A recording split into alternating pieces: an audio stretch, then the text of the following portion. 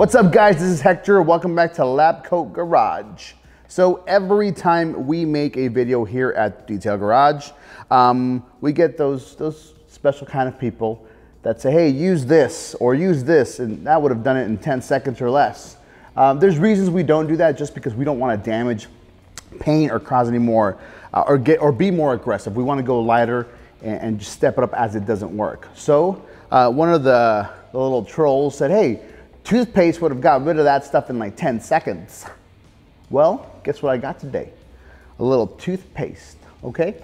So here we have our trap car. This is actually not our trap car. This is Joey's trap car. Joey's grandmother's trap car. She does side hustle. I don't know what she does for a living, but we have her car in today and we're gonna run it. All right, we're just gonna run it. Toothpaste on one side, and then we're gonna use our Chemical Guys Headlight Restorer on the other. We're gonna use the exact same orange Hexlogic hand applicator or hand pad. So they have both the same shot. And then we're gonna go from there and see how it goes down. All right, who wins? Does the toothpaste win or does our Chemical Guys Headlight Restorer win? All right, let's get started. We're gonna start with our Chemical Guys Headlight Restorer and our Hexlogic pad. All right, so we're gonna apply about 3 little pea-sized drops to one side. And like I said, guys, the other side of this pad here, we're going to use for our toothpaste. We want them to use the same pad, so we see what results we get, all right? So what we're gonna do is we're gonna blotch out and we're gonna get to work. You're applying light to medium pressure, not too much.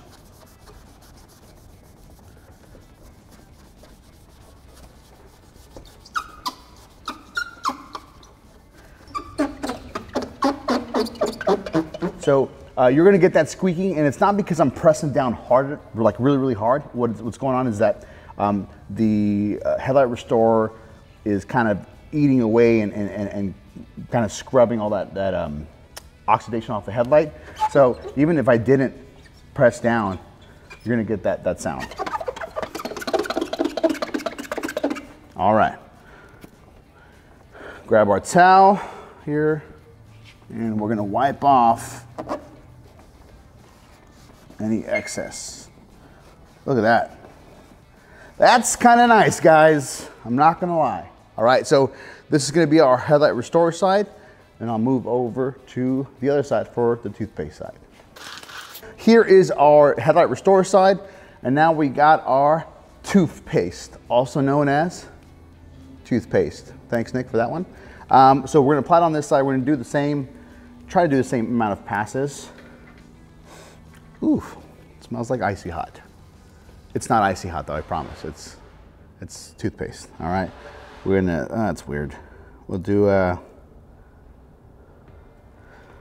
same amount of our minty deliciousness. As you can see, guys, here, this was the Headlight Restorer side. I'm using a clean side for our toothpaste.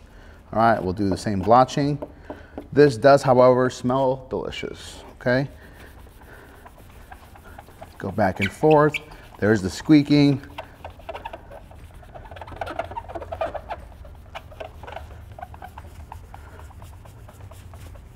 All right. So we get a lot of the comments, hey, toothpaste will work just as fast. This does it better, or this does it better. There's a reason we don't use stuff like that. Now, granted, some of those things may or may not work, but for how long? Was it gonna look good for 1 or 2 days? The Headlight Restorer here is going to clean it up, make it look a lot more clear, and last as long as a year. Oh, it just depends on the type of coating they're gonna put on there to protect it. Because again, what you're doing is you're scrubbing off any of the old protective layer that this headlight had. So you got to come back with some protection and make it look good. There it is.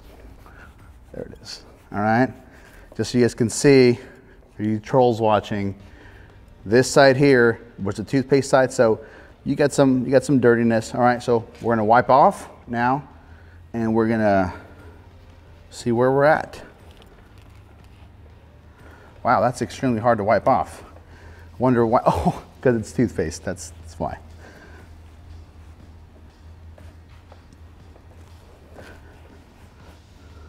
Wow. There it is.